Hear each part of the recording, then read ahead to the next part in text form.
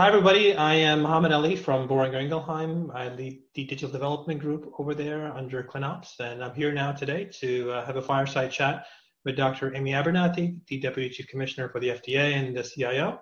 So looking forward to a discussion with her. I'm sure she has wonderful insights, and we would love to get her perspective on many things here regarding biosecurity, medical devices, and the overall digital health space. Dr. Abernethy? Hi, it's great to meet you, and it's great to be here with you and talk about a pretty important topic from my perspective. Fantastic, fantastic. So now with the midst of this pandemic kind of ravaging within the United States and pretty much many parts of the world, there has been a huge bits of pressure on enhancing the digital tools and landscape of the ability of types of data that we're collecting on patients and population in real world. And with increased investments in digital health so far this year, so far hitting $9 billion just in the first half, which has been a record so far to date, where do you see the role of real-world evidence playing in really understanding what to learn about patients and the FDA's perspective around using real-world evidence for this reason? So, first of all, as I think about the pandemic, if I imagine where we are right now and where we're going to need to be in managing this virus and the health of our population, we need to rapidly answer a huge swath of questions right now, which means that while the best way to answer critical questions is through thoughtful experimental designs like randomized controlled trials, we don't have enough clinical trial capacity or enough time to use clinical trials for every question sitting in front of us. And so we're going to need to leverage all the data sources currently available, including data sources that are classically called real-world data sources. These are electronic health records and claims data, but also include information from social media feeds or from a fitness watch. So many different data sources that describe a person's health, their activities, what they've experienced, potential adverse effects of interventions or treatments. And we're going to not only need to learn how to use this information and put it to use for critical questions in COVID-19, we're going to need to understand when we can rely on it, when is it adequate and credible, and when do we need to now really direct our clinical trial resources to answer those questions where real-world data can't help us. That's very helpful. Now, you mentioned social media. So what would be some of the steps or examples the FDA has taken to kind of discern what would be a real, data source on social media that will be verified versus that of, let's say, a bot posting? That may lead to some understanding which is not true or lead to an incidence for patients which could cause potential harm. So before I go to how we might deal with social media and bots, maybe what I'll do is back up a couple of steps to think about what we're learning about where real-world data might be put to task. And that will then help us sort of start to address the questions that you've brought up around social media. So at FDA, we have been participating in a number of projects inside the agency and outside the agency to utilize real-world data to address our critical questions. And as we've been doing that, we've been learning really where we can rely on it, where do we need to do additional work in order to allow real-world evidence to be credible, and where can't we rely on it? And examples are questions such as, what's the natural history of COVID-19? What are the patterns of treatments patients are receiving, and how have those patterns changed over time? What are new problems we're dealing with, such as the emergence of clotting disorders or the challenges of late effects to the heart? And then how does that inform, for example, what treatments may have differing impacts, both on the safety side as well as the effectiveness of treatments, and how can we think about the role of diagnostics and differing performance of diagnostics? So those are some of the kinds of questions that real-world data is being used for. Now, you asked specifically about social media feeds and how do we think about that?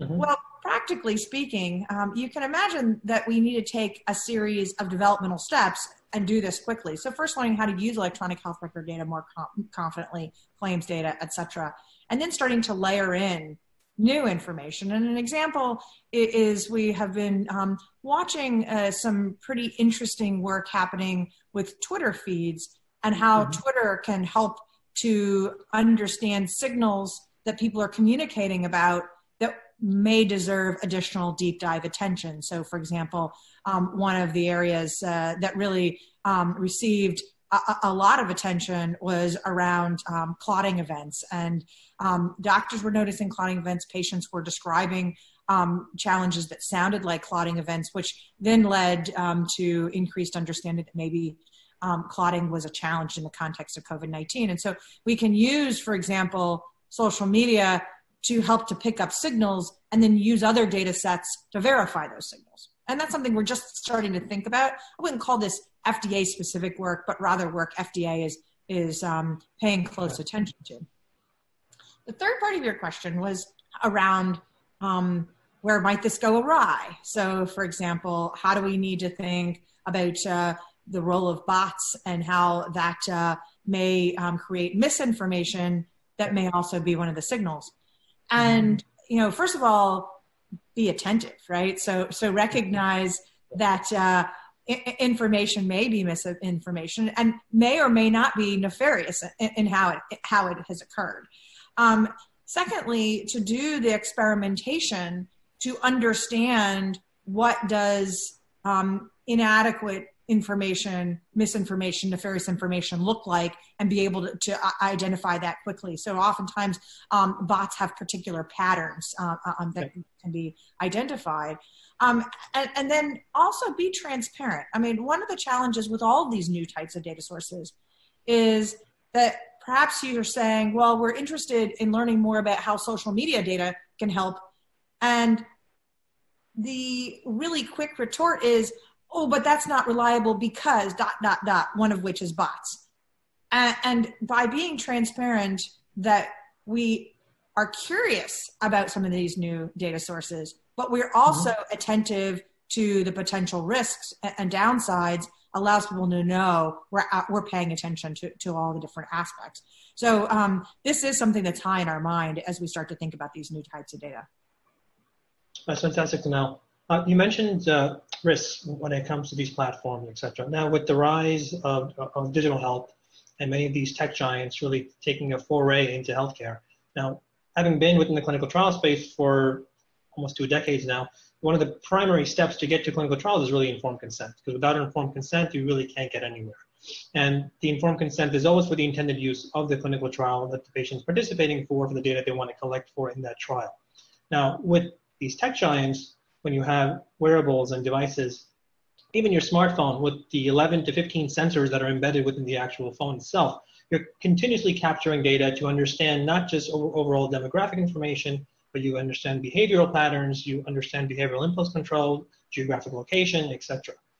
What is the FDA's perspective in terms, or even Amy's perspective really, in this understanding, what is the patient's rights in being able to access this data to get a better understanding of themselves and how it's being used to really create either new services for them that they may not even want or something they can overall contribute to in the future? Well, so you're bringing up a really important point and focus that's near and dear to my heart, which is that as we have all of these new data sources, all of these new capabilities, we also have new challenges as it relates to privacy, a person's rights.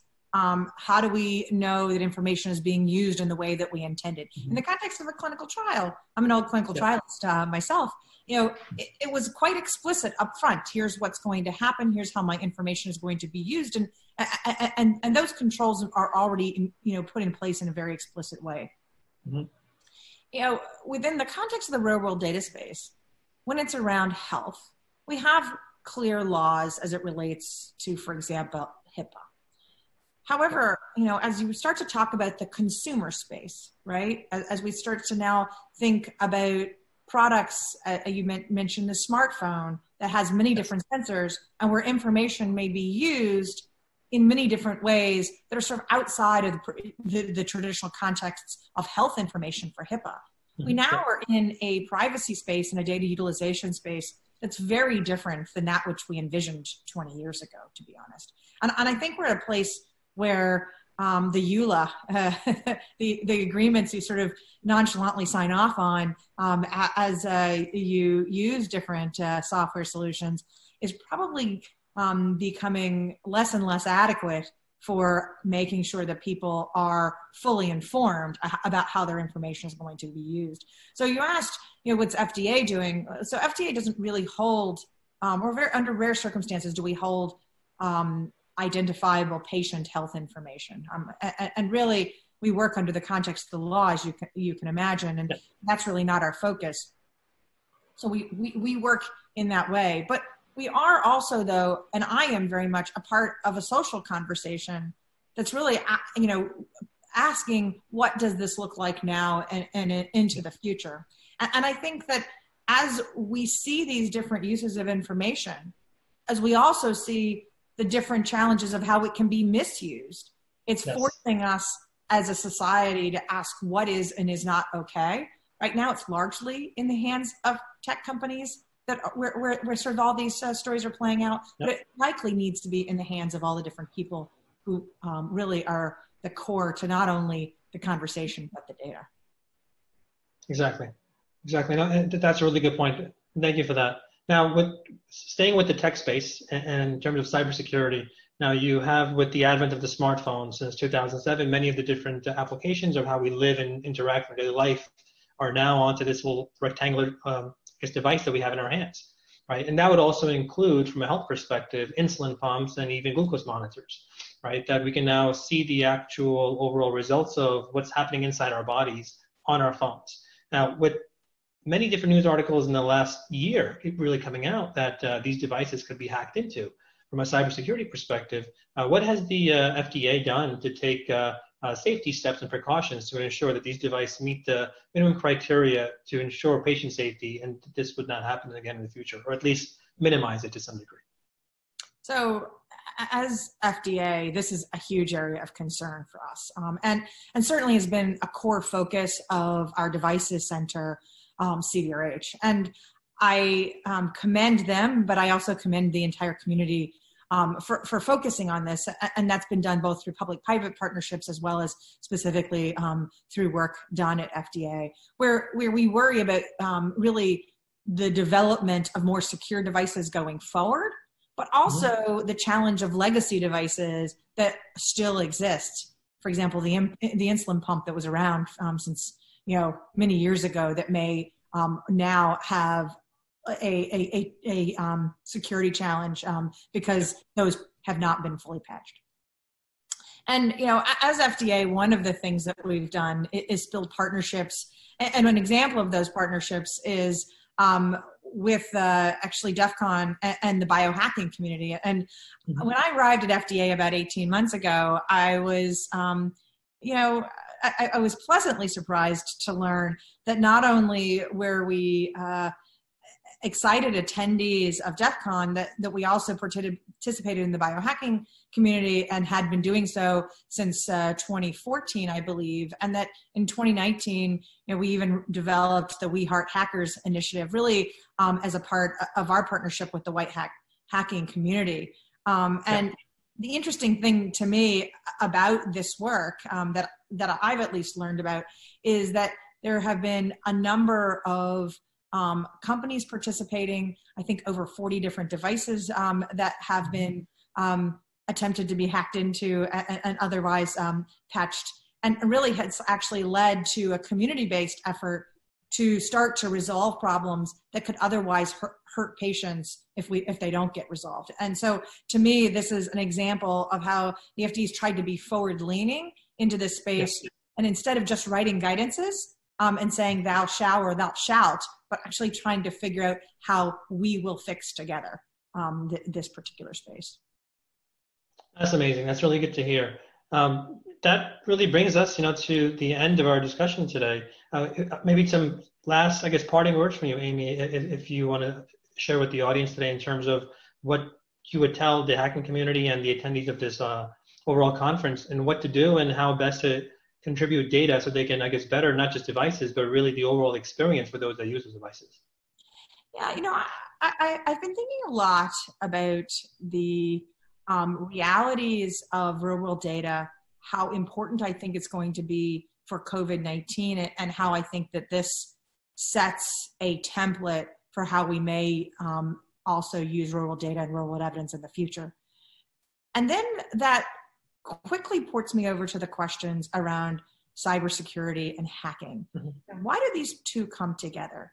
Because if our data sets and our real-world data sets are important for health in the way that helps us understand not only natural history disease, but also what treatments are working or downstream safety events of treatments or vaccines, then those data and the safety of the data themselves and our ability to have confidence that they haven't been tampered with, that the devices that are generating those data haven't been tampered with, right, is also a critical task. And so to the white hat hacking community, I ask us to think about how do we continue to keep our real world data sources safe? Yeah. Because those data sources are going to be important for actually our overall public health and safety in the future. And I think that that's going to be an important area of inquiry and questioning that really hasn't gotten enough attention yet.